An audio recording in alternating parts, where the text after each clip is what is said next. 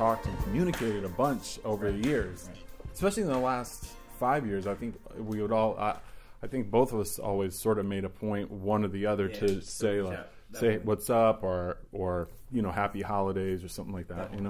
So it's kind of a trip to finally meet now in 2017. But one thing that I know that we do have in common is that we're both originally from Virginia. Okay. So I'd love to start with that, if that's cool with you. Sure. Yeah.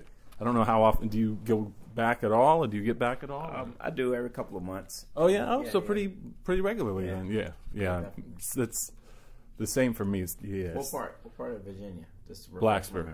Okay, right. Yeah. Yes. And you're from Richmond, right? Richmond, yes. Yeah. Yes. So not far at all. Definitely. Yeah. So, and I've been to Richmond a bunch over the years. Blacksburg is it JMU in that area? No, it's Virginia Tech. Virginia Tech? Yeah. So more south? Yeah, south. It's southwest. It's let's see. What's the drive from Richmond to Blacksburg? 3.5 hours, something like that. It's kind of nestled between the border, or close to the border, West Virginia to Tennessee and North Carolina. It's in that last little triangle, getting close to like Bristol and the border and all that stuff like that. Yeah. Cattle on 1,000 hills down there when you're traveling that highway. Yeah. You know what I mean when I said that? Yeah, absolutely. Yeah. So, but you basically spent you grew up there, and then when you moved here, you were already in your early 20s, right? Or I was actually, was actually 19 when I moved, but I was turning 20 within a month or so. I had just finished my second year at Virginia Commonwealth University. Yes, at VCU. You're right, correctly. I love it as the theme goes. And that's the theme for VCU? Yes, VCU. I love it. It's like the pep rally chant. Right. Something like that. And then we got signed to, it was a group down south. Right. We got signed. I'd like to talk to them about. Yeah, for sure. Definitely. And we got signed by Stretch Armstrong. He was a A&R at Big Beat at the time. Yes. So Big Beat Atlantic. And Bobito was actually the one who brought us to, they had the show together. Of course. So, I know it well, yeah. I helped when they did the big sort of promotional push, the initial one for the movie. Right. I helped, worked as a booking agent for the sort of live combo screening plus DJ set thing. So, and I had we had done some stuff over the years leading up to that film too. It's funny because just in case, I reached out to Bobito before we talked, just to because I didn't know exactly the finer points of you getting signed to Big Beat or anything like that, and I was just trying to get some context because I couldn't get a hold of Stretch. So, and he had said, there was a demo called Lyricatessen. Do you remember this? That was a song on the particular demo. It was, it was a couple of things on it. It's interesting enough. I was going through iTunes, I have Apple Music, and I came across a Quincy Jones album. I forgot the name of it. But basically, he's on an album cover with this green shirt. It's probably green screen, cropped out or whatever. And the song is on it, and I sent it to Mayor and Jeremy, who were the other members of the group. This was a couple of months ago. And I say, remember this? And then, so that was the main part of the Lyricatessen. Is it really? Because no one's ever, obviously no one, I try to look it up. It doesn't exist anywhere. It was pure demo. Right. Pure demo. But what else was on that? Do you remember? Big Wheels, I think that made the album, and some others. I can't. It was a number of things, but that was the one that to this day. I mean, obviously he mentioned it to you, but I guess that was obviously Bobito's probably the one that was more. It stood out for him or whatever. Yeah, he clearly rememred it and typed it out and everything. So. I mean, I guess so.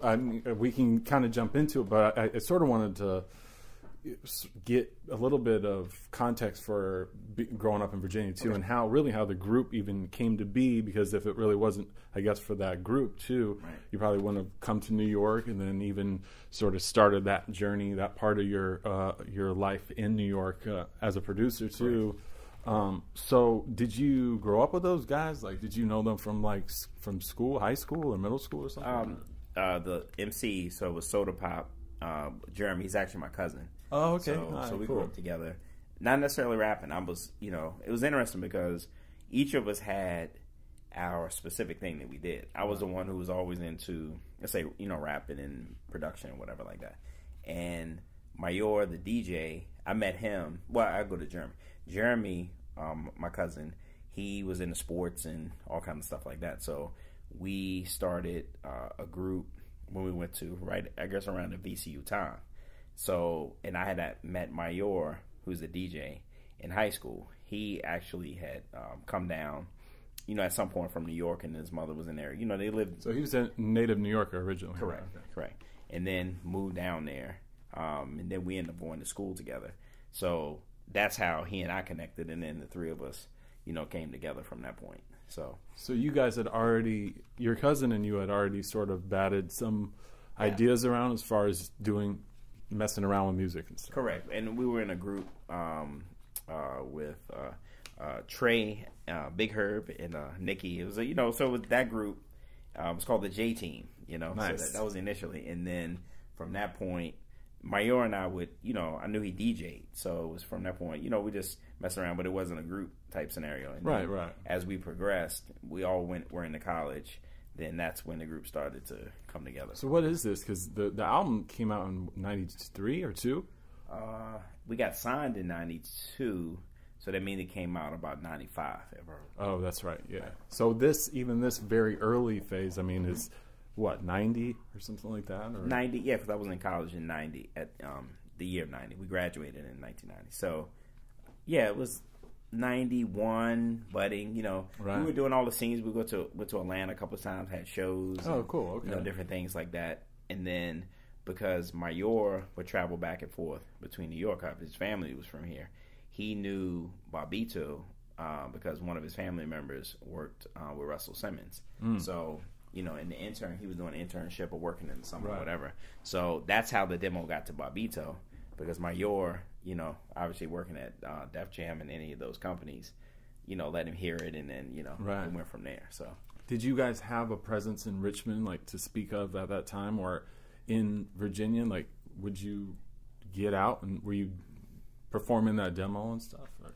A little bit at the VCU, just a little, but we never really had, like people spend, years building up a local presence. Right. We were, in the college scene a little bit, but we were we were fortunate to get a deal that fast, as, in the group coming together with the three of us.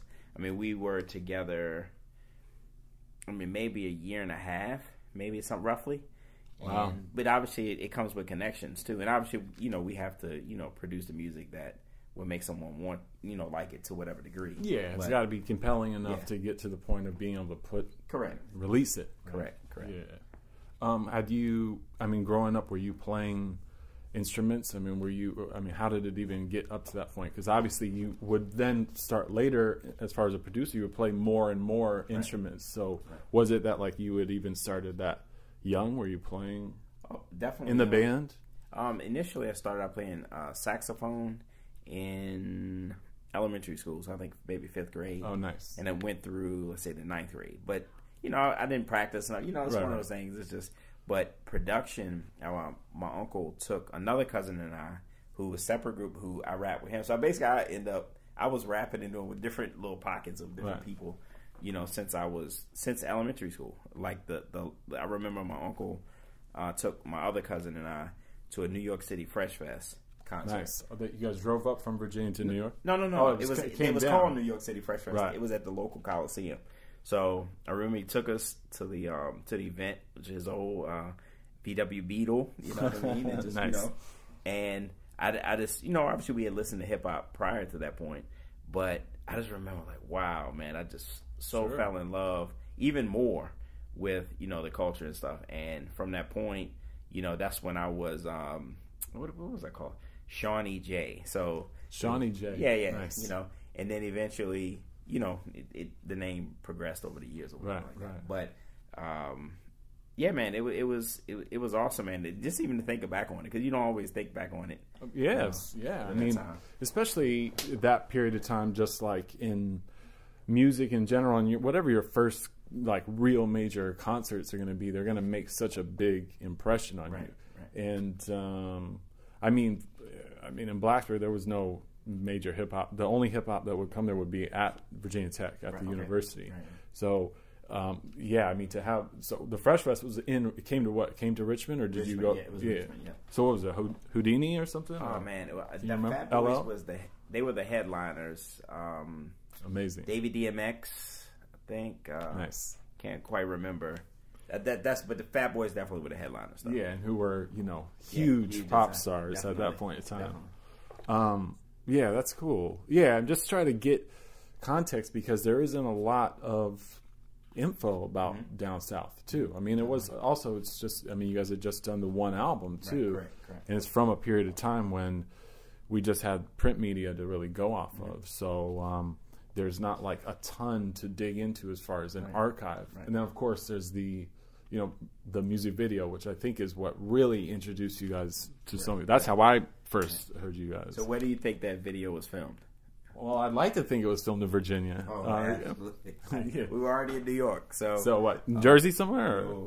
Prospect Park? Van Cortlandt Park, I think, in the Bronx. In the Bronx, too. Wow, okay. And then the, I think it was a scene with the White House and like the whole fixing the cornbread. That was actually in Prospect Park. No way. It's this White House that's right off of Flatbush somewhere. So. Wow. Yeah. That's amazing. Because, I mean, the way it was stylized and the... color scheme, it had like those fall kind of oranges, and like you would think. I'm sorry I don't remember the director's name now, but he was a gentleman from California. I remember, us going through the treatment and all that stuff. Right. So it was good. We had a great time with that. Yeah, I would think that like it being such a. I mean, did it feel like it was a quick experience, like from you guys just making a demo and doing some stuff. A little bit of stuff, and it only really being a year, and then coming to New York, and it being like a proper, major label treatment in a way, Yeah. The interesting, I mean, coming from once we got signed, actually moved, which was '92, right after we got out of school, and so let's say May, and then we were fine in the beginning, but then once you start getting, you're getting used to New York. You already knew New York. And that's why the album ultimately became Lost in Brooklyn, because it was down south, but then out more myself and Jeremy's experience in this whole understanding New York. Where did you live at? In Clinton Hill. Okay. And we actually lived a street over from Biggie. So that was interesting. Right when we were coming to Biggie was getting signed and everything like that. So he was still around the neighborhood, too. Literally. I remember, he was the biggest guy on the block, you know what I mean? Clearly. And had his guys around him. It was, I mean, he's a very, he stood out easily. Yeah, yeah, absolutely. He was still on the block. Wow, that's his transition. So did you live there for quite a while in that same place? We did. Yeah, we did. So, but in the process of recording, we were introduced for the album to like the Beat Nuts and T-Ray. Right. Stretch did some things on there. I ended up doing a lot of production. In my mind, I didn't come to New York to produce. I came to be a star, And I remember hearing, Diamond D when he rhymed on Tribe's what's that? Check the Rhyme. Yeah. On Low End Theory. Low End Theory, that's what I meant, sorry. And he was talking about how, wanted to make a couple of G's. Like he was talking about producing, and I'm thinking in my mind, okay, that's fine. That sounds pretty good. Yeah. But Stretch and Reef, Rob Reef Too Low, he was the A&R as well. Right. So that Big Beat, they were the ones who really encouraged me to really go hard at the production. Really? Okay. And maybe they saw, obviously, rap wise, I was decent, but they saw something in me, and that happened to me at another point early on, was some people who were trying to manage me years ago in Richmond saw that. Oftentimes you need encouragement in things that maybe that you just don't realize. Yeah, but, for sure. Yeah. So in working with, let's say, the Beat Nuts and T-Ray, a lot of those guys took us under their wings, because, just learning from them, and it was a great experience. But then the album took a little long, and then you start to get into, I think Arrested Development was out there. So it was kind of, so we were kind of in that same vein, and we almost lost way in the album, where it was like, what are we gonna do? You know what I mean? Kind of, it was just the struggle trying to create identity when you had such, you know, I mean, you had Snoop out at the time, you had the Black Sheep, you had all these different people, you know, and music then, I mean, it was so many prolific, you know, groups and just regular artists and stuff like that. So many personalities at that time, you know. Yeah, and it was, I mean, from the Artifacts and, you know, Leaders in New School. And I remember when the Artifacts got signed to the label, you know, because they were signed to Big Beat along with us. Sure. You know, the thing with a label is, you know, when you get signed, you have certain people there who, you know, obviously feel you in a certain way or whatever, but then, you know, maybe staffing changes or whatever, and then, or the new kind of group come in and, you know, and we just struggled for midway through that album just to, you know, figure out who we were, you know what I mean? And we ultimately found that way through it, you know, but midway through the production of the album. Yeah, through the production, So, but the mood, it wasn't just some smooth transition. Like, okay, you get signed, and then you have to deal with the making of an album, and, you know, in studio. And we did a lot of the work, but like I said, midway through, we just kind of lost that way, and we had to regain it. Had you worked out of like a big studio before, like before this? So even that studio experience is a new thing. That can be overwhelming in itself, I would think. Oh, definitely. And one thing they did, which was great, when we first came, they put us in the studio called Firehouse. Where was that? In Brooklyn. It was actually right up Court Street. The guy who owned the name was Urim. And DOS Effects, I think, recorded there, and some different people that, you know, when the popular, I mean, that's actually really where they recorded. Right. And so it was good to have that in the barrel that we were in, and kind of, you know, just workshop a lot. So it was really, really cool. Urim was really cool, and the assistants and stuff. And then eventually we moved to Manhattan, recording at like I think was it a Soundtrack?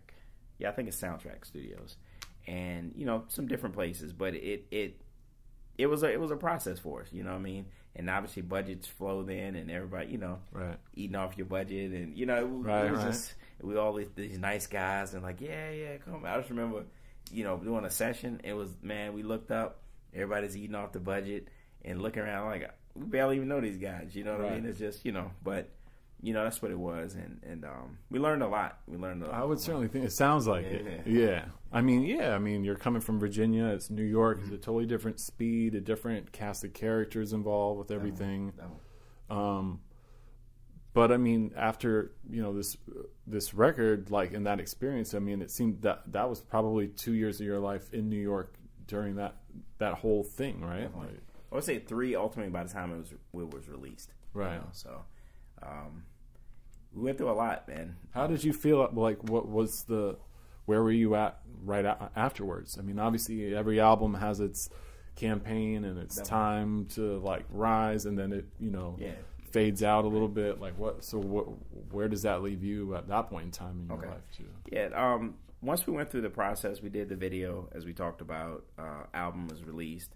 You know, it did okay. You know, but understanding now, or really then too, how the whole label system works. You know, a lot of groups get signed, and, you know, the ones that pop stay. The ones that don't, they you know, get dropped or whatever like that. But it went through, I'm gonna say depression, you know, but it was, I mean, it was a depressing time, because it felt like you came to New York to live this dream, and, you know, this entity gave you value there and literally put money up, and also, you know, believed in you enough to say, come do this. Right. And then you spend this time, you know, these years working on that particular piece, and, you know, work with them, only to find yourself released, which happens to, you know, all artists ultimately. You know, but being young and not understand, you know, it took a lot out of us, you know, and it even caused a little turmoil in the group. Just, you know, we were all trying to figure it out, you know. Right. But then from that point, I was about to go, and I was just like, you know, my dad was like, well, you know, you're up there now, you know, you get a job at the post office, something like that. So I was literally about to go, and I actually had gone to the post office, and I, you know, was about to, you know, fill in the application, and I was just praying. I was like, God, you know, I just, you know, I didn't want to do it, man. I was just like, I need, you know, I felt like I would have been a failure having worked it, you know, like gone from that to just go get a day job. It was a pretty dramatic change. Change. So, but ultimately, through the relationships with the label, Mad Skills had just gotten signed to Big Beat. That's right. So, and Mad Skills is from Richmond. I never knew him when he was there. So you didn't know him prior at all? No, not amazing. Not at all. But obviously through the connection with the label. So we're there, and I'm like, man, and then I submitted some music to Rob Reef, who was the A&R Stretch. I think he was A&R then, but it was Rob. And Mad Skills ended up picking 3, and obviously the advances and everything worked out, and it kept me from working in the post office. You know what I mean? Yeah. And then I went on to do some stuff with like Benio Mojica and the Artifacts. Did the Vinia stuff ever see the day? It never came out. She's there's such a shroud of mystery around her career, I feel like, because there was like, De La, and then even Geology had an amazing song with her, Guilt Junkie, and I think even Tribe or Q-Tip did, but never, and Pete Rock did too. So like, had these really amazing producers doing work. I mean, yourself included, obviously. I didn't know that you guys had done something. Was it for like an album or something? Do you remember what that was? I think she was signed to Warner, if I remember correctly. And it was supposed to be, for an album, and she was working on it. And I know that she was going through a spiritual journey too. I'm not sure, the full extent of it, but it just, looking back, I mean, you can see, if you don't meet certain criteria for whoever, and it could be, you could be amazing, but if the staff changes or if just the trend changes, all it takes is 1 or 2 groups to come out and change the direction music is going. And record companies, obviously, it's a business, right? And they see that, okay, well, the business trend that's going to keep the lights on and everyone, stockholders happy and everything else is going this way. Right. It's the nature of it, you know what I mean? So I'm not sure of the deep details. Yeah, sure. But no, it's so funny how, or maybe not funny, it's kind of more heartbreaking that really how many great artists have been, their career has been compromised simply because a new staff comes in, or like a couple different people are let off from the job, and like it's just a new regime comes in, and then that whoever the new people that are in place are totally unfamiliar with the current roster, and it's like, yeah, we're gonna we're dropping everybody and starting over, and we're only going to be signing this style of artist now. Like that's such a common thing that I guess the public doesn't register with them because they're not thinking on those terms. But and you look at it from a business standpoint, if you sign 10 artists and 2 just do amazingly well, platinum selling and all this stuff, right.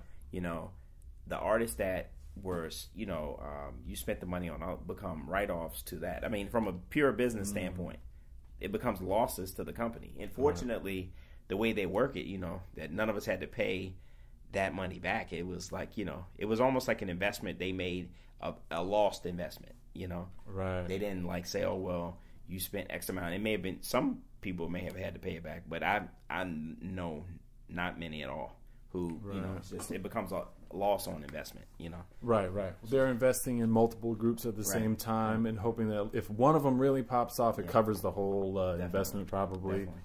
So I mean, so what happens to down south at this period of time? Is it just like, hey, I'm gonna, obviously we all have to find some line of work here. I'm gonna just stick to my production, and like, what was? We were still living in the same house, and that's we started. Particularly, I don't know how it really happened, man. I mean, it was just we started losing that way, and particularly when I started doing more production. Jeremy and Mayor, they were, still hanging. I think they started working a little bit, and different jobs or whatever like that. And I think Mayor went back to doing the Def Jam Rush thing or whatever. Jeremy had taken the job, and I was doing the production. But our relationship, what they were fine. It was just, with me, it was just, it was tension to a degree. It wasn't, like fighting. Did you ever think about did you ever talk about doing another record in that moment? Obviously, it was a long time. We talked a little bit about it, but it was still, and I think too, at that point, I probably was so happy I'm doing my production, and I was just happy with doing it that I didn't per se want to do it. You know what I mean? So, and maybe they did, you know, I think maybe so, but you know, everybody just started going their own way, you know. And I mean, you obviously got like really busy like by 96 and 97. I mean, because there's this like giant bulk of production work that you had all during that period. So obviously it's like got to be tricky to even negotiate that time with yourself. Are you bouncing from project to project that whole time? Or definitely, it was just, you know, freelancing, just freelance producer. But the great thing that I think is lacking now, it was community based, you know, where you would just organically you'll go to a studio. And that's the thing. Just by the fact of studios closing, people don't realize how studios were like the hub of a lot of connective tissue that brought different people together. You know, I met Mos Def in a studio. I was working with the Bush Babies, right? And Mr. Man obviously brought him in to do. He did the intro and outro on a beat. That's right. Yeah. You know, this is Bush Baby's second record. Yeah, Gravity. Yeah, right. And you know, so from that place, it was like, you know, and then I was like 88 keys, and you know, we come to the studio, and then you know, work would come. Like it was just like everybody would come. We would come to each other's sessions, and just, you know, to support each other, you know, as friends, the Geologies and all these different people, right. And work would come out of it for those people, you know, which is great. You know? Yeah, Geology had a great story in our conversation about Body Rock, because it was during the session, the actual recording session that you were doing for Body Rock, that he came to hang out. I think he even was helping you bring in some equipment, some gear into the studio. This is his story. And the guys from Raucous were there. I think Jared or Brian or one of the two or both of them were in the studio at that moment. He had his portfolio there. They looked at the portfolio and they're like, "Yo, you need to do do you want to do the artwork for this? Because this is going to be it's a single, you know."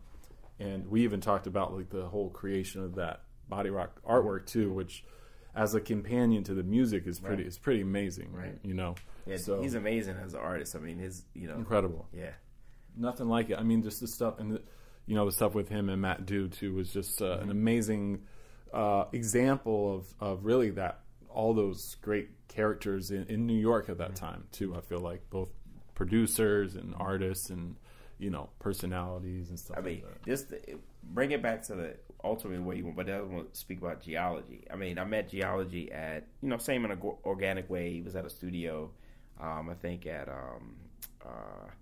was What, you know, and yes, you know, Jean Grey. Yeah, Jean Grey. You know, What at the time, but that whole group, and you know, met him. But then Geology, you know, sometime later, he played me this song that he did with Consequence. This was after the fact, you know, but I still periodically think about it. That was one of the most amazing songs I've ever heard. Really, with Consequence? You know? Yes. Yeah. Oh my goodness, I was like, whew.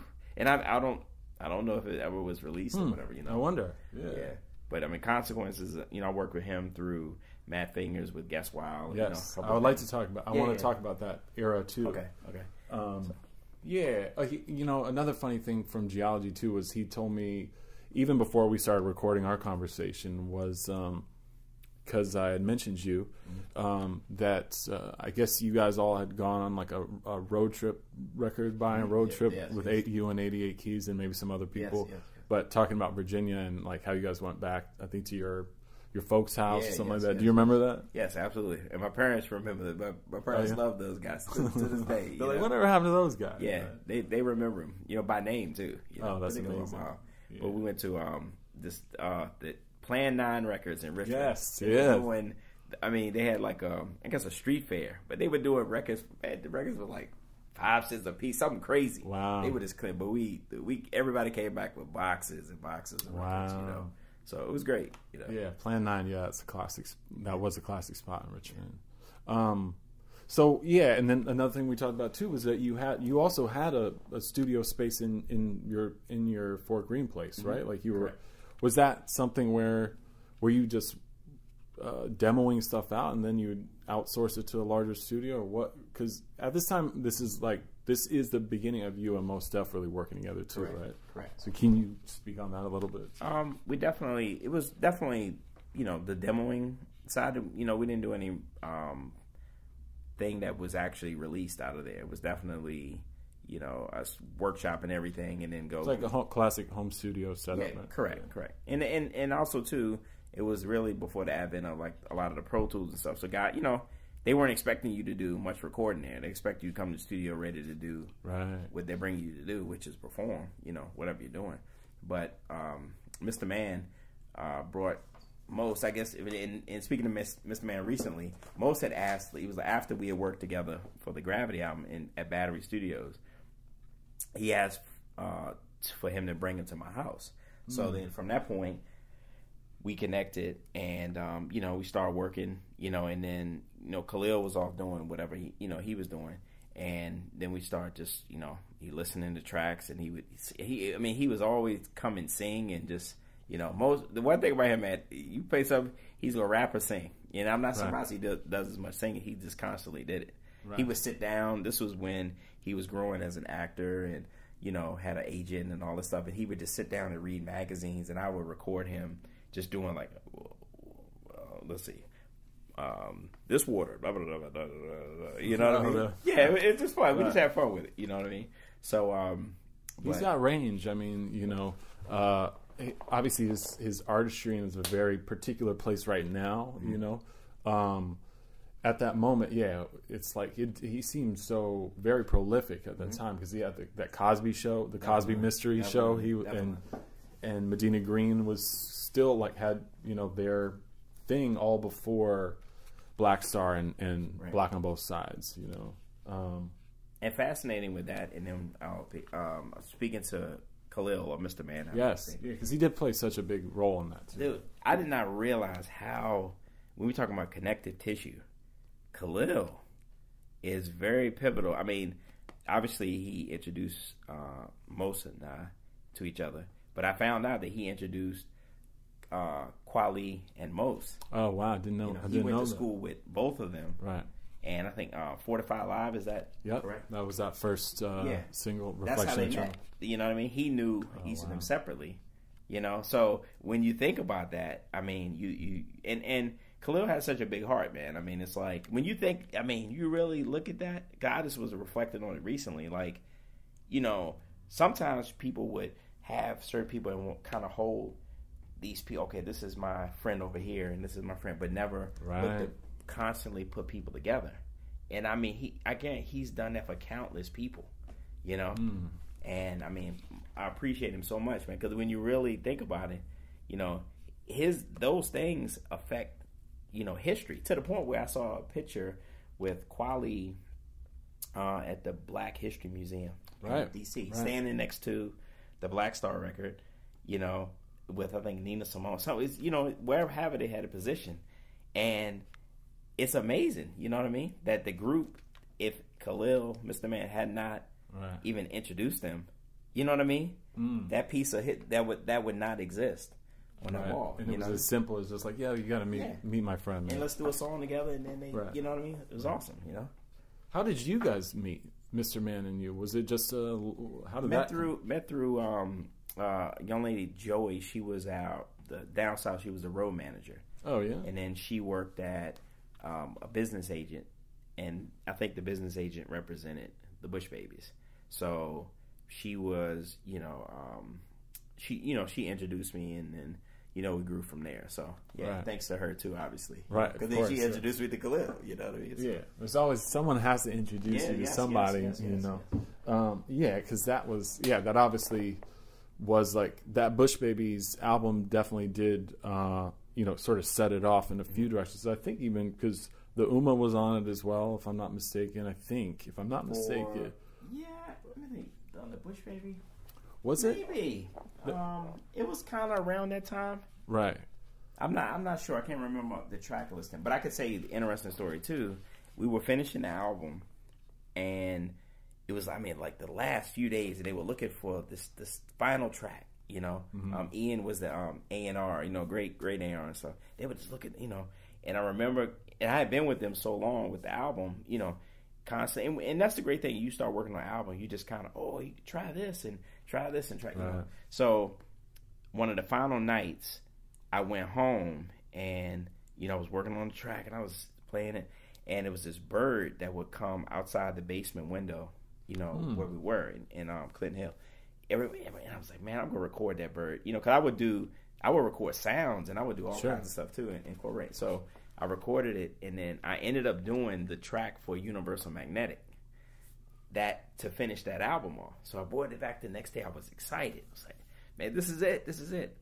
And they were like, they liked it. Oh, it's hot. But it's not what we're looking for. So they denied it. And that's happened. I'm sure that happens to a lot of people. Sure. But they didn't want it. And I, okay. And then when Most came to the house, he heard it. He was like, oh, I have to have it. Yeah. You know what I mean? And it became Universal Magnetic. You know what I mean? Wow. So, it's amazing, man. What was the whistling at the very, very beginning? That's him. That's Most in the studio. We recorded at Skeff Anselm's house. Oh, dope. Up in the Bronx, so. What did you do at the very beginning of Body Rock? That time stretch vocal thing, like that's your voice? Yeah, isn't it? It's just it's my voice. It's the singing. Underneath it said, I think, with the greatest pain, I never meant to hurt you. That's underneath. Oh, but really? I just had a DAT player, and I just actually with a DAT when you hit play, and then you just hit reverse, it just will play backwards. So I was playing that line backwards. Oh, wow. Before the track started. I've always wondered that. That's because it was another kind of like right before the track really goes into it. It's just this little moment in time, Another joint that I love that you guys did was that Funkmaster Flex joint. You know what I'm talking about? Yeah, yes. That shit is. I love that song, man. Like I even went back just before, as I was kind of, mentally preparing to sit with you, just digging through stuff, trying to find some loose joints and stuff, and it was just such a. Man, I haven't heard that song in so long. I don't even know the name of the song, to be honest. Honestly, I think it was titled Freestyle. Right. I think it didn't have a song title. And really, he only sort of mentions, he like really quickly mentions Funkmaster Flex. It's not like it's like the traditional DJ promo type of joint. It's more a song with you and him than anything. But what it was, I think Funk Flex had approached him because he was putting that particular album together with a whole bunch of, so some of them were full-length songs. Some of them were more like interlude-esque kind of songs or whatever. So we ended up having one of those. And we recorded a spot in Manhattan. And, he just went in and did, you know what I mean? So it was, but that was when both of us were starting to grow.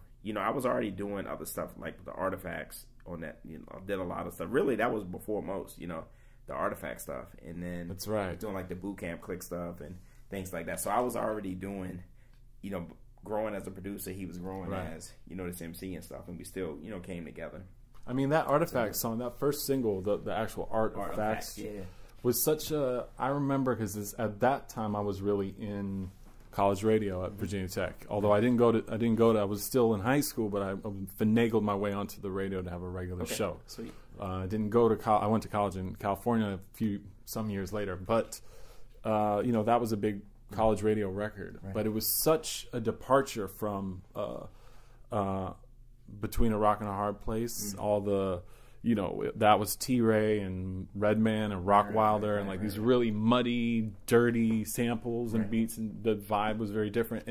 And you were really like the main producer on That's Them, right? That's the name of the record. Yeah, about half. Ended up doing about half of the record, and then we did it at Platinum Island in Duro, which I met Duro. Yes. I mean, that's amazing. I met Duro through the process too, because he was working there. Through that particular album? Really, it was through. Actually, it was because he was the recording engineer initially, and then yes. Ken Duro. How do you say his last name? Eiffel. Mm-hmm. Yeah, and he so we were working together and stuff like that on it. So it ended up becoming the thing was great about him. He would always make your track like the rough. He worked tight. Like if you like his engineering, which I love his engineering, he always worked hard from the beginning. He wasn't lazy about getting the sound. So inadvertently, him giving them the demo, and then they hear it, just the A&R, it just helped even to propel me, with the. But obviously, I was growing in relationship with them too, and it just, when I get into a project, man, I really like focusing on. I like one-offs and stuff too, but I really like when I could get with an artist and just kind of figure out what side of myself I'm going to do, because I'm always pushing myself to do without I don't go too wild swing, you know, and but I can do, you know, let's say EDM type stuff to, you know, whatever, and I'm always willing to push my interpretation of a thing, you know, because I may not necessarily be the trap guy, but I'm sure I could pick the elements apart and give you a version of it that is still a facet of my diamond. You know what I mean? Sure. So that's why I like really doing full projects, right? You know, or working with the artist progressively. Well, this one right here, I feel is very slept on, but this was definitely a great example of that. The Wisdom Life album. Right? Yes. You remember this one? Absolutely. Yes. He Q is very cool dude. I haven't talked to him in some years, but he's a really, really nice human being. Yeah, definitely. And he was in a group that Mayor and Jeremy from the group had managed from Richmond. Oh, so, no way! I didn't know that. Really. Yeah, and he's from Virginia. He's from Virginia. Oh, okay. Yep.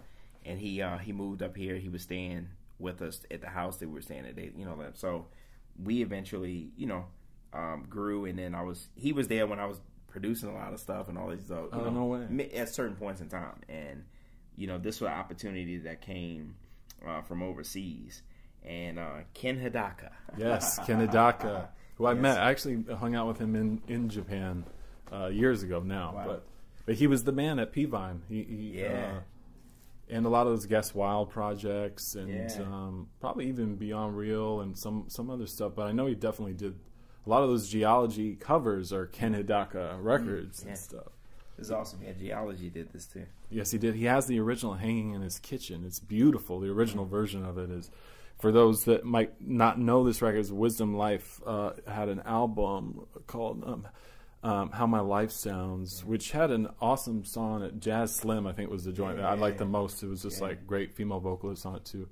But Geology had done the cover. Kanika, that is was his girlfriend at the time. Oh yeah? Oh cool. Yeah. Nice. Yeah, no, but it was awesome, man. The thing was great, man. It was just, when we talk about, I mean, organic is used a lot now, but it was, I mean, that's really what it was. It was just, you know, guys getting together, and we were too young to overthink it, you know. It was just like, you know, hey, I like what you're doing, you know, and you just went for it, you know. That's now, a really like, good point. it's a little too calculated, you know, and, you know, while people put out way more music now, you know, because, you know, trying to feed the hunger for content and stuff like that. Right. You know, this stuff is just, you know, it's just awesome because it was just guys, you know, young, just, you know, wanted to just do their craft, and, you know, it was great. Yeah. Thanks for showing it to me. Absolutely, yeah. There's one other one that kind of, I have both of these records, but do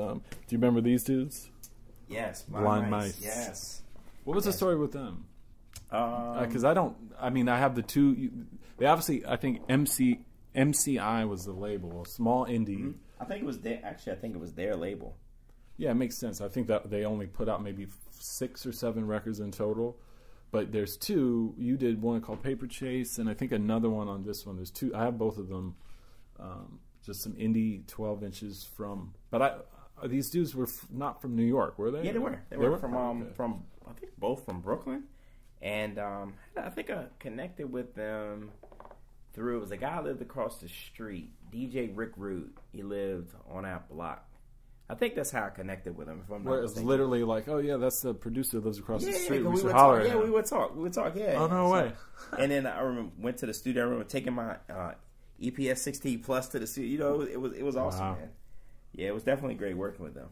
Yeah, it's just a classic, sort of now somewhat obscure or forgotten gem. Yeah, I just love that stuff from that era. Thanks, man. Yeah, for sure.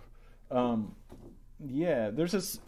You're right. Like there was such a circle of people at that time, and you were really like super involved within that community too. Like another person, I feel like it was also a very producer-driven period in New York too. Because obviously DJ Spinna was another big player. You did a joint with him too. Definitely. This is all like, I think between Raucous Records and Guess Wild too. Those were the 2 indies that brought you a lot of work. And also, what is it? Duck Down. Yes, because you did a number of things from the Cocoa Brothers, Smith to some when they had a compilation. Did some stuff on there and Illinois, yeah. And and the great thing about that, which goes back to connective tissue, Joey, the who was that road manager who connected me with Khalil, she connected me with the Beat Miners. Oh, cool. So they just like, hey, you guys should meet. Yeah, and the time I used to travel out on the bus to their place out in Bushwick and stuff, and just their basement. And I mean, I appreciate her obviously introduced me to them, but then they really started to mentor me. Like when you're young, because it was like we'll play them stuff and then introduce me to Baby Paul, which Baby Paul inadvertently, he talked to them about, and that's how I think I began to work with Helter Skelter, because he did the Love Fly Scorch Guy. Right. So then it's just how it's so beautiful how it just things just connect. Yeah. It's crazy. You do have a lot of history with boot camp. Yeah. So I used to live on Knickerbocker Avenue for like 10 years, and that's where Mr. Walton and them live on down Knickerbocker. Right. So. Even when I had my label, I did 2 albums with Sadat X, and there was one. Mr. Walt did a song on the second one, on the second album we did, was called Black October, and I remember very vividly, to get the master, we had to meet up before he took his daughter to school in the park. We met up at like 6 a.m. in the park. Right. They live across the street from this little kind of dingy park in the middle of Bushwick. It was a CDR master too, but. Yeah, those guys are amazing. Just another great, facet of that New York producer world. Definitely. And then, of course, I mean, I think someone that I would like to think was like your contemporary, although I don't know if you guys ever had a relationship, was JD. I mean, you obviously must have moved in similar circles, right? Definitely. And interestingly, he came to New York. I was already in New York and working, but... he was already making inroads, let's say, with the Q-Tips and whatever. So, and obviously they had relationships with them too, right? In the De La's and whatever. So, I remember, and this is probably one of the first times I felt like jealous, man. I was like, and not so much that production wise we could, he had his, I had mine, it's fine. But I remember most, I felt like we had been working together, and it's like, and I'm like, man, it's good. Let's go. And then he came over my house and he was playing the JD, and he was just going off. It's like, oh, and I remember feeling like, dang, man, who is this guy? You know what I mean? Right. So, and then you hearing him, and then also too, he did some things on Matt Skill's album. So that's right. Yeah. So we really paralleled, each other and stuff like that. So I only met him one time. Really? One time we were at Battery Studios, and I know he probably thought this was super weird, you know what I mean? But I said, obviously you don't know this, man, but I just said, man, I was, working and stuff, and man, then you came on the scene, man, and these guys are all excited about you, man. And I said, man, I apologize, man. I felt jealous, man. Dude, I know he probably thought it was like, what is this guy talking about? You know what I mean? But he knew the work I was doing and stuff too. So, it was mutual respect. But he was the one that made, I guess, because probably, I was most, and I was so close working together. And but he made me, he definitely pushed me. You know what I mean?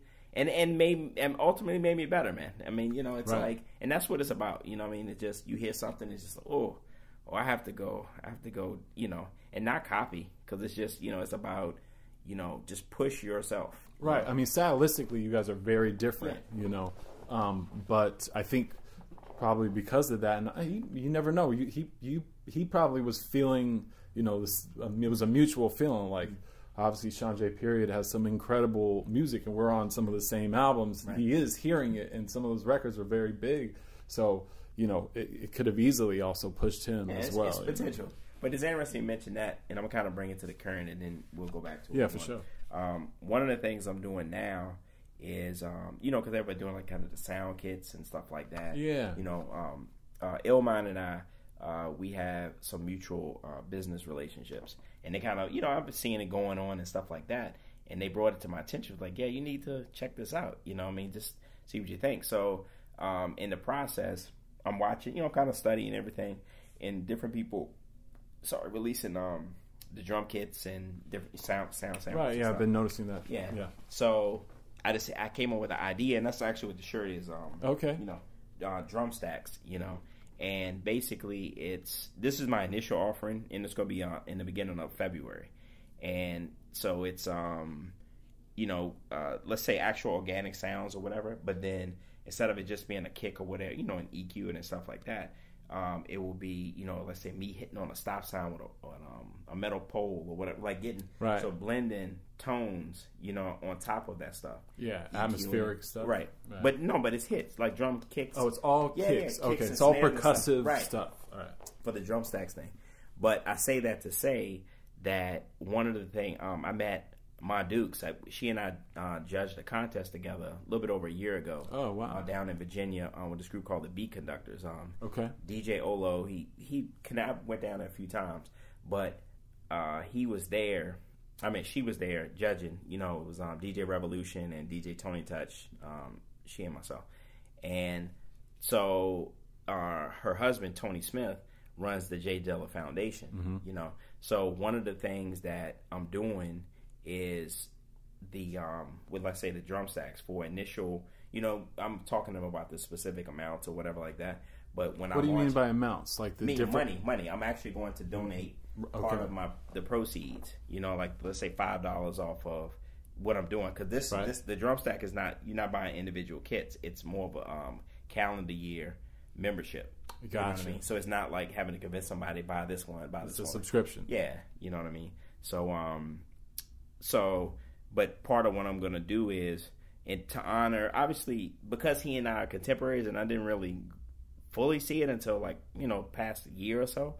But I think it will be good, one, to pay homage to his legacy. You know what I mean? Obviously, the foundation helps his family some, and whatever sure. like that. You know what I mean? So, but anyway, just brought it up since you mentioned. No, it's interesting. So it would be so people can buy there would be one flat fee, I suppose. Yeah, and then doing a flat fee, because I see the business model selling. I'm seeing so many people in the market selling kits and stuff. Right. That is just driving everybody to almost fire sale esque kind of thing. Where you see them offering $30, but then it's like 30% discount. Like, it's the software market as a whole is competitive, and no matter what you're doing. Right. So I had a failed subscription site some years ago, but God had brought back to my remembrance, that the things I've learned in it, and it's a good model. You know what I mean? To where absolutely. So that people are only paying so $59. It's calendar year. It's not based upon year you sign up.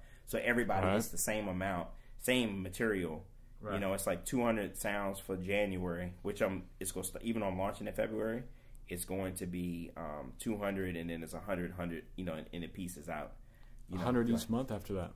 Not $100, 100 sounds. Yeah, I'm saying though. Yeah. So do you already have all that material? Working on it right now. That's a lot of material. I'm working on it hard, man, hard. So it's original drum sounds as well as just a range of percussive type. Yeah, it's all original. Everything I'm stacking, I'm putting, Right. So it is. And I remember I told 88 Keys, I said, but the idea of what I was doing, and he was like, man, sounds like a lot of work. Well, sometimes a lot of work, it could really pay off too. Yeah. I think it's cool. But for the price I'm coming in at, you know what I mean? And it's like, obviously, if a good amount of people get it, it's, it does well. Right. You know what I mean? But, I felt I had to do it that way. It's just that way you're not trying to just, buy. And then I can be as benevolent as I want to. I'm working on other sound stuff. Yeah, here you go. And, contest and things like that. Right. So it's cool. Yeah. I think the subscription thing is a great segue into just talking about what you've been up to recently. And I feel like in regards to that too, I think I don't know what the best way to phrase this is. I feel like there was like maybe some unfair reporting or misreporting on or maybe also coupled with a little too much emphasis on on the whole sampling thing with you. Okay. where it was like it became too easy of a story to affiliate with you. You know what I mean? Definitely. And this is obviously old news now. Definitely. But yeah, sure. Where it'd be like, dude, he quit sampling. Why? But at the same time, that's not like, there's a lot of incredible producers that don't sample at all. Right. I just wanted to look back at that period of time, and not to pick it apart or anything like that, but it is like a piece of your history as a producer. Definitely. Like, do you feel that, like, and this also isn't like I'm not trying to turn this into like a traditional interview by any means too, but I've always been curious about it too, because you haven't really been in the press talking about it. Yeah. Definitely. Obviously there was people probably asked you a lot about it in the moment, like in the early 2000s, I think was like really the period of time where it became more of a fixation for fans or the collectors. Sure. How did that feel then as compared to now that you've been able to kind of get situated into what your sound is now? I mean, obviously. I have to think. I mean, the timing was, sampling was obviously, and still is, a significant part of hip hop. And in doing the samples, sample clearance people, it was about the hiding of, how can I, unless it was a totally, a loop and whatever, you're trying to do obscure, particularly jazz became big because it's obscure. Right. So you could pull different pieces and put it to effects and do, whatever you filter, whatever. Flip it. Yeah, basically flip it. So the thing and I was doing it, but then I was also playing at the same time. I would play Rose on the thing with it, so I was always doing both. And initially it started with my lawyer at the time, my lawyer came out of television. So my lawyer, she was just like, yeah, Shawn, you need to, think about not sampling, you know what I mean? Because TV, they absolutely don't want it unless they, they don't, because they're exposed all the time, you know what I mean? So that was the seed. And then I remember, as I was growing as a Christian in my relationship with Jesus and stuff, I said, let him who stole steal no more, but let him be productive with his hands that he may have to give to those in need. And I just remember it just hit me like a rock. I was like, oh man, because I was, taking this little piece and I wasn't looking to sample. I was, 7, 8 records, this little pieces and stuff like that.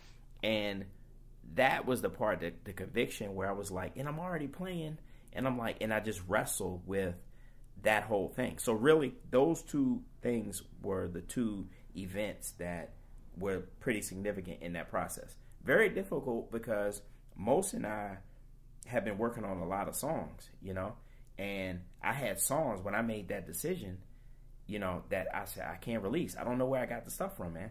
And I saw him on the street maybe a couple of years back, and every time I see him, he'll, hey brother, yeah man, I was thinking about that song. I'm like, dude, he's still thinking constantly. He'll mention different songs that we had worked on.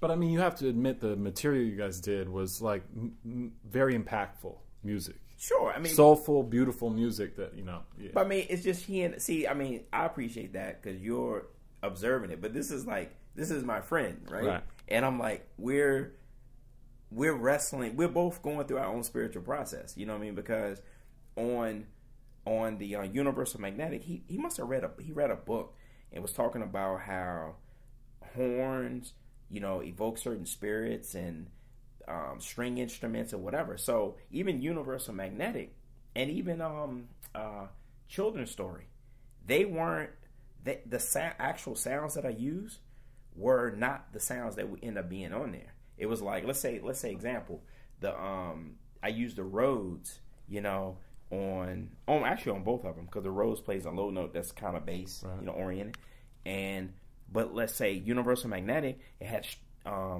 had a bass guitar, but I ended up using like some rubber band and I mic'd it really. I just was doing some crazy stuff to try to honor my friend, whom I love, and I'm like, this is your path and this is my path, and we had to go through,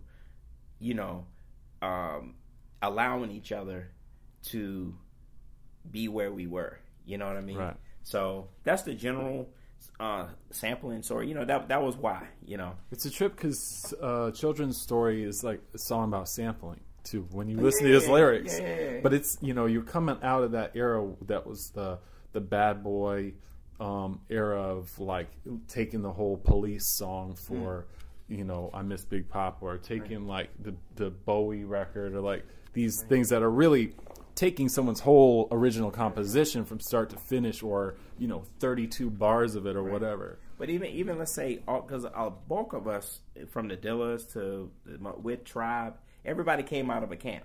Right. You know what I mean? I'm definitely out of I listened to the De La's and all this stuff, but everybody kind of picked up. But I'm definitely out of the Tribe camp. And you look at Tribe stuff, it's a lot of samples in there. Absolutely. You know what I mean? Yeah. So we all just, and these were the records that people played, our parents played, in the house. Right. We grew up, this stuff was getting in us. So you look at a Puffy, and people like, oh, Papa, why are you sampling stuff? But if he grew up listening to it, it's like it's in him. You know what I mean? Yeah, for sure. So, we can look back on it now, but people are like, oh, you're selling out, whatever. But, ultimately, to that end, I had to fight in myself to like, man, okay, my sound sources are gone. And that's why I really stopped producing for a while, because I'm like, if I'm not sampling and I only have a couple of keyboards, well, what am I doing? And I had to go through this whole process of, then starting using sound modules and stuff, which the sounds were more R&B. It was just like, I was just struggling for a while. Right. And eventually, with the advent of like the digital workstations and virtual instruments and stuff, and I just learned better engineering techniques, I was able to do a lot of stuff. Like, my stuff now I feel really good about, you know what I mean? But it took a long time, do it. But that very, I guess, reputation has helped me, because now, like, through my music publishing and stuff, like, people come to me. Like, I've had opportunities given to me where, we need to submit this for a television show or some type of, visual presentation. And where the original song had samples of, they give me the acapellas to say, do. So it's become a thing where this guy can give us the sound and not sample. You know what I mean? So it's worked for me now. Sure. Well, yeah, you can't use samples at all. Yeah. For that. So at the time, it was super difficult, man. You know what I mean? People don't realize how you're used to producing. All of a sudden, it was just like your sound sources are gone, right? And you having to fit, and you don't like the sources that you presently have. It's not inspiring, right? Records weren't inspiring. See, that's the thing. You could go digging for a record, or just find some little thing on a record and just inspire you. Absolutely. And if your sounds are not inspiring you, man, it's very difficult. Yeah.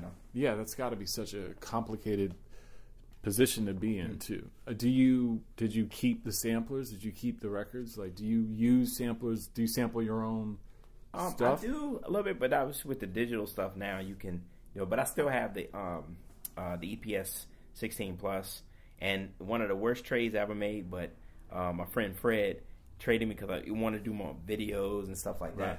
I traded him for a camera, and the camera did okay, but I traded my SP1200, man. Yeah.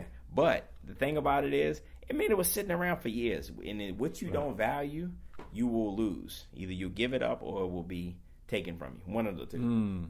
So from that perspective, I was just like, I didn't value it. I was like, yeah, it's just sitting around. Right. And then after he got it, I'm like, and I made sure it was good for him. Change the hard drive. There's something that would need to do. But he loves it. He's such a, he's the perfect person to have it. Right. He's still using it. He babies that thing. Like, right. You know what I mean? But I told him, I said, man, let me tell you right now, we could be 85 years old, my man, and you want to get rid of this, it comes back to me. Nice. Yeah. But originally, that actually came from, I purchased it off of Vic, from the Beat Nuts. Beat Nuts, yeah. So, wow. So it has some history, you know what I mean? Absolutely. So, but from that, I look back on it and I'm like, man, it was a good move ultimately for me to make with the whole sampling thing. But like I say, it was just difficult, and now a lot of guys don't do it. Some people, but because you get hip to see from a business standpoint, the publishing thing, right? A lot of guys just like, all those records that we love, those artists weren't making the money on it, man. Right. You know what I mean? So, now. Well, this Wisdom Life that was not a lot. There weren't there was no sample. I was already but that was starting to find my way. Right. You know what I mean? But and that probably was one of the records that really, I'm gonna tell you the record that for me showed me, it was a glimpse, but it wasn't the full manifestation, was Frontline, which was Elder Simpson, right, and Monch, Pharoah Monch, and FT, and classic, Mike Zoot, classic Guess Wild record. Yes, that was the first. That was the first record. That I took. Let's say like it was just a horn swell. I got off like you can buy the CDs, that had horn players playing, right, sound design stuff, and I just took it and I played almost like a chord, but I would let it swell, and then doing effects or whatever. But that was the first record that I ever felt good. Like, man, okay, I could do this. Yeah. And it's funny enough, that record, I had a guy who goes around, I don't even know what company, like wanted to try to sue me, like saying that I took a sample from it. I was like, oh my gosh, really? What? Dude, of all the records, you gonna come to me now? Right. You know what I mean? So I it was bogus in my whole thing my lawyer went through, but I broke it apart. It's like I took this note, and this, and it went away. But I was just like, wow, how ironic. You know all that. Yeah, you know what I mean? But anyways, it was good though. Yeah, I think definitely. I love that record. I remember that's when I first moved to New York. Was that summer is when that came out, because I remember Matt gave me a tape with that was on it, and some of his joints that he was rhyming on when he was exploring rhyming and stuff like that. He's in the studio the other day. Wow, that's amazing. Yes. So we don't have to go too deep on it because we already covered so much from the past, but the stuff with Guess Wild, because that's a label that, I met Matt like when he was still Fingertip, and I didn't grow up in New York, so I got to know him after some of the records that come out. But I mean, the stuff that he was doing with Mike Zoot was just, it was just so dope. It felt like, definitely. I never had an opportunity to meet Mike, but you've done a handful of records with him. What's he like? Mike is great. When I met Mike first, I don't even remember the song, man. All in It? No. Was that all? It was whatever song it was. You had the incredible one on the Lyricist Lounge record. It was All on My Own, I think. Yeah, I did that one, but it was that the first? But you had. I think that was the first one I did with him. High Drama Part 3. Yeah, the High Drama and stuff and it had the Consequence on the different people. Oh, you did the original High Drama as well. A couple of them. Yes. You know what I mean? There's 3 versions of it. Yeah. So it was cool, but that first High Drama was a classic. Yeah. I have to remember back. I have to go listen to a lot of this. Can you? That's another thing when it comes to this. Mike is great. So to answer your question, Mike is great. Cool. I mean, such an incredible lyricist. I think he was like totally ahead of his time. Criminally slept on. I think he could keep. Pound for pound, him and Mos Def. I mean, I feel like he could have had the same career trajectory. I don't know what happened to him. If he happens to be listening to this for whatever reason, I'm a big fan of his. I think he's dope. I love this. The records you guys did together were cool because he was like Slick Rick. He had just like a crazy, weird imagination. Definitely. But can you go back to those records that you did at that time and appreciate them, even though it's definitely. You're chopping and flipping samples and stuff like that. Definitely, and I also in the whole process I learned that, sampling aside, right. when you think about just even someone taking it and chopping and doing whatever, you actually put, even if your sources were, from the sampling, from the record like that, you took them and flipped them and made them into something that didn't exist. Yes. So you put your creativity in it. Your sound source just was this instead of a keyboard. You know what I mean? And I came to understand over the time. But I totally can appreciate, some of the stuff when I look back on it, I'm like, man, like I see that. I feel like I'm good. You know what I mean? You have to at least give true assessment to yourself. You know what I mean? Some people don't know how to judge themselves. You know what I mean? But I feel like I'm nowhere near where I can be. You know what I mean? And it's like, and I appreciate that people appreciate it, you know what I mean? But it's like I just have to stay hungry and what I'm doing, But I can appreciate it, man. I listen back to it and just remember a lot of how the stuff even came about, I'm sure every song probably has some crazy story with it. Just you mentioning stuff to me, it has me like thinking. I just remember vividly, you know, where we were, but you know what I mean? And that's what life does, you know what I mean? So, right. And I think that does play back to that era too, when you know, computers weren't as accessible as far as sending tracks to one another. You physically had to go up into a studio in Manhattan, or you demoed it out in your crib on a 4-track or 8-track or whatever. Then you go to some nice studio in Manhattan, some label's paying for, or something like that. And then you never know who's up in there too. And there's always, like, you know, other extra people in the studio. I'm sure there was certain artists that didn't even get on tracks that were there and stuff. You know?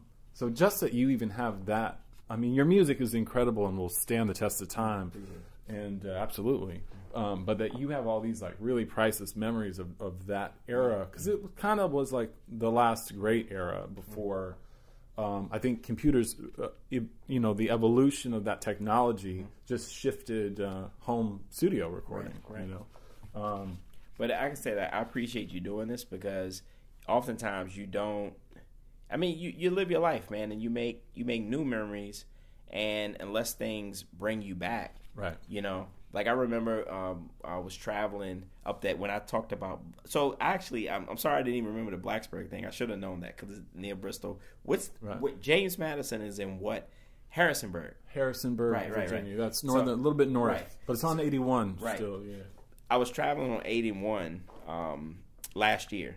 Okay. And just driving, and when I said a cattle on 1,000 hills, that is the truth. It's just hills and cow. I'm like, dude, where? You know what I mean? Right. So, but the interesting thing is, I was driving, and it was just such a reflective trip. You know, that I was having some things that I found out, like some of my lineage from being from Tennessee, and you know, so I was driving back, and I was driving through Harrisonburg, and I remembered, man, I remember that the EPS 16 Plus, which I still have, that I produced the Lyric Contestant on, that the Most Def stuff was produced on, that the Artifact stuff was produced on, all the stuff was purchased from a music store in Harrisonburg. No way. That my cousin Jeremy and I, we, you know, when colleges flood you with credit cards, you know, try to get you hooked. Right. Which they did get me hooked at the time, you know.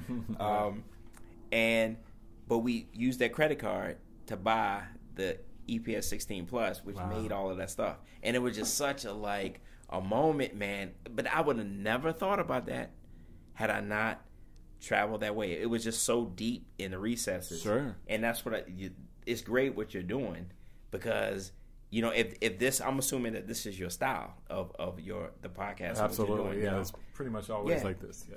Because it's bringing things up, you know what I mean, that are there, but are just, you know, just laid dormant. You know, what I mean? So it's awesome. I really appreciate it, man. Oh, I appreciate it too. Yeah. What took you to Harrisonburg in the first place to buy the sampler? I mean, why that? Calling around because they didn't have it. We would look at, you know, I guess you look around, and did we spec one in Richmond? This is a college town. Yeah, but this store, whatever it was, like we found out, maybe we saw someone with it or something like that, and we were like, yeah, and they didn't have it in Richmond. The price wasn't as good as the one in Harrisonburg. That's ultimately price drives, you know. Yeah. So I think it was probably the best price, and, you know, he was willing to work with us, and we went and got it. And it's amazing. Yeah. Simple as that. Yeah. And all these incredible records were just because that was your piece of machinery that you used, and that's great that you still have it too. Do you ever turn it on? Fired up though. Now that I'm doing all the drum stack stuff or whatever, and just for drum programming, you know, or just even to use it as the 12. I think it's 12-bit. Well, you know what I mean. It's just use it as a sound source. You know what I mean. But I still have disc with songs on it now. Right. I've always thought, man, in some of this stuff, like if I could figure out from the line of demarcation when I stop sampling to if I can figure that out, I will resurrect some of that stuff. And you know what I mean? So, but I just have to, but just, you know, this time while I was trying to do it. Yeah, and once you open that Pandora's box, it can go so many different ways, you know. Yeah. One more thing before we kind of wrap things up too, and you know, not to like try to pick at each individual thing you did over your career, but the stuff with DJ Crush was always such a cool thing. Obviously, he is like a Zen-like kind of character too, and doesn't speak any English. I interviewed him like in a formal interview years ago, and like I had the translator there. Like I meant to ask this earlier, but what was your experience with him? Because you have that incredible song together, but two is that songs actually? Yeah, on two different albums. Right. Now, was that just you doing? I wasn't able to look at the liner notes or anything. Was that you doing everything, and it's just on his album, or you guys actually work together, or what? Both instances we worked together, and Connective Tissue, Duro had a project with them. They came to the U.S. on the first album, and he was the engineer. They hired him to do that. So he basically pulled me in. I was working on Artifacts at the time, but he introduced me to them. And then, Crush was just looking to work with different people, Festa Mondays and whoever. And we hit it off, you know what I mean? And so basically we went in the studio, and I think I came up with the drums. So we traded. So basically I started out with this program, and then he'll add his part. And then I'll come and add my part. And we just went back and forth, until we finished the song. On the spot, in the studio. Right. So, and then the one on the second album, the second song that I don't know, it wasn't the second album, but the second song, they flew us to Japan, Nice. To work out of there. Yeah, because he was out there. They weren't traveling here at the time. So we were out there 2 days, really quick. Crazy jet lag. 2 days, that's a short trip. And crazy turbulence. Never been on a plane that shook like that, buddy. Yeah, and those are big planes, so when the big planes shake. Coming back, I don't know, we hit the jet stream or something, buddy, but it was like, wow. Yeah. The plane was, anyway. But we did same concept. So we were in a studio in Japan. Duro he flew out there ahead of us. And then, he was working on the project with him, so he came there and met. And same scenario. I think I came up with the drums, and so that's how we did it. But the thing I learned from Crush, because no other artist every other artist I work with speaks English, so I can talk to them, But I learned from him that how universal music is, because no matter if I don't understand it, you could be articulating something with your words. I don't understand you. You don't understand me. Maybe a little bit, and I would learn words from, let's say, Mommy, his who worked with him and stuff. In Noriko, to kind of, to show honor to him, but we were hearing the same. We were able to work on the song because we were hearing the same language, and that's the beautiful thing about music, and no matter what happens to music, no matter how, the digitization of music and all of these different things, it still translates, man. You know what I mean? So it's just such a beautiful thing to think that, the things you do could go around the world, and be heard. It's awesome, man. Yeah, you can be so far away from home and in a studio, and few people speak your language, and be able to connect and make music that then can come out and people buy and like really, love and listen to. I mean, that's a beautiful thing. That might be even a good stopping point too, man. I mean, I really appreciate your time so much. It was definitely an honor. Thank you, man. And after all the years, this being like actually the first time we finally actually meet is quite a trip too. So thanks again, man. I appreciate it.